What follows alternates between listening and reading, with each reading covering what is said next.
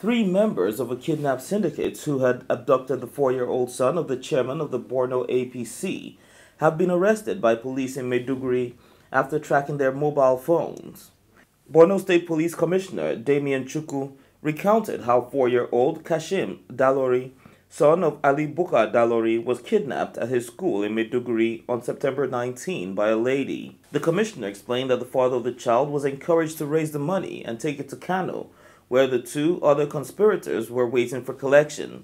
But unknown to the syndicate, the Inspector General of Police's Intelligence Response Team was waiting to arrest them. He said the arrest was made possible through tracking of the suspects' mobile phones. The two suspects arrested in Kano then gave the contact of Fatima, the lady who kidnapped young Kashin. The commissioner advised Maiduguri residents to beware of kidnappers. He said the police have invited the leaders of the Nigerian Union of Teachers, NUT, to sensitize their members on the need to be more sensitive and vigilant.